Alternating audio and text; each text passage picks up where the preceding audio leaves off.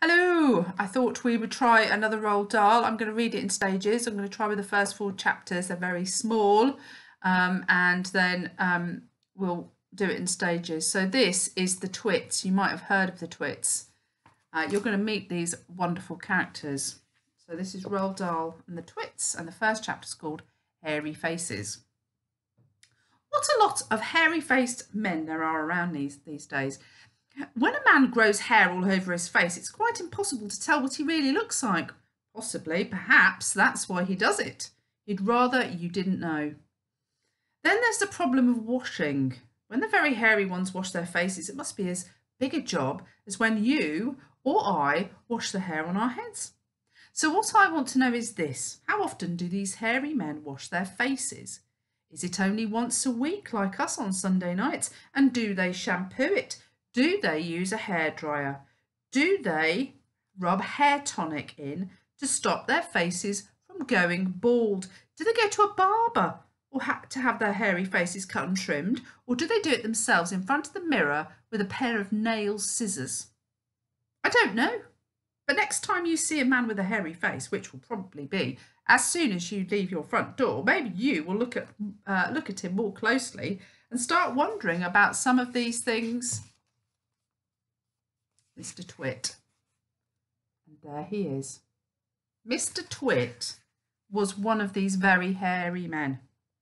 The whole of his face, except for his forehead, his eyes and his nose, was covered with thick hair. The stuff even sprouted in revolting tufts out of his nostrils and ear holes. Mr. Twit felt that this hairiness made him look terrifically wise and grand. But in truth, he was neither of these things. Mr. Twit was a twit. He was born a twit, and now at the age of 60, he was an even bigger twit than ever. The hair on the Mr. Twit's face didn't grow smooth and matted as it did on most hairy-faced men. It grew in spikes that stuck out straight like bristles, like a nail brush.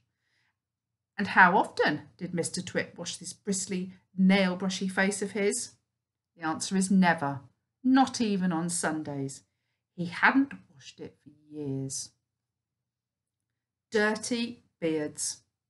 As you know, an ordinary, unhairy face like yours and mine simply gets a bit smudgy if it's not washed often enough, and there's nothing so awful about that. But a hairy face is a very different matter. Things cling to hairs, especially food. Things like gravy go right in amongst the hairs and stay there. You and I can wipe our face with a flannel and we quickly look almost right again. But the hairy man cannot do that. We can also, if we are careful, eat our meals without spreading food all over our faces, but not so the hairy man.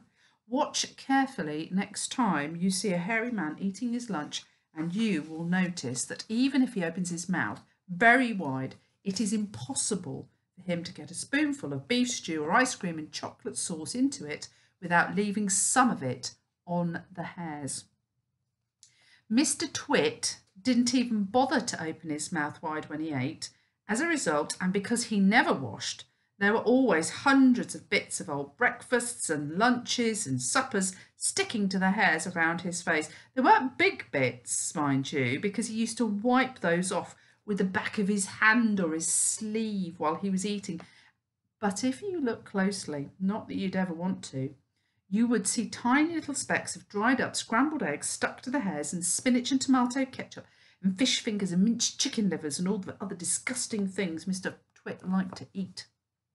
If you looked closer, hold your nose, ladies and gentlemen. If you peered deep into the moustachy bristles sticking up out over his upper lip, you would probably see much larger objects that had escaped the wipe of his hand, things that had been there for months and months, like a piece of maggoty green cheese or a mouldy old cornflake or even the slimy tail of a tin sardine. Because of all this, Mr. Twit never went really hungry. By sticking out his tongue and curling it sideways to explore the hairy jungle around his mouth, he was always able to find a tasty morsel here and there to nibble on. What I'm trying to tell you about Mr. Twit because he was a foul and smelly old man. He was an extremely horrid old man, as you will find out in just a moment. Mrs. Twit, excuse me, Mrs. Twit was no better than her husband. She did not, of course, have a hairy face. It was a pity, because that, at any rate, would have hidden some of her fearful ugliness. Take a look at her. And there she is. There's Mrs. Twit. Have you ever seen a woman with an uglier face than that? I doubt it. But the funny thing is that Mrs. Twit wasn't born ugly. She'd had quite a nice face when she was young. The ugliness had grown upon her year by year as she got older. Why would that happen? I'll tell you. If a person has ugly thoughts, it begins to show on the face. And when that person has ugly thoughts every day, every week, every year, the face gets uglier and uglier until it gets so ugly you can hardly bear to look at it. A person who has good thoughts cannot ever be ugly. You can have a wonky nose and a crooked mouth and a double chin and sticky out teeth. But if you have good thoughts, they will shine out of your face like sunbeams and you will always look lovely. Nothing shone out of Mrs. Twit's face. In her right hand, she carried a walking stick. She used to tell people that this was because she had warts growing on the sole of her left foot and walking was painful. But the real reason was she carried a stick was so that she could hit things with it, things like dogs and cats and small children. And then there was a glass eye. Mrs. Twit had a glass eye that was always looking the other way. So that's the first little 4 chapters of the Twits. The Twits are really horrible. We're going to learn more about them and all their disgustingness. So I hope you enjoyed that. Until next time, which will be very soon, take care, keep safe.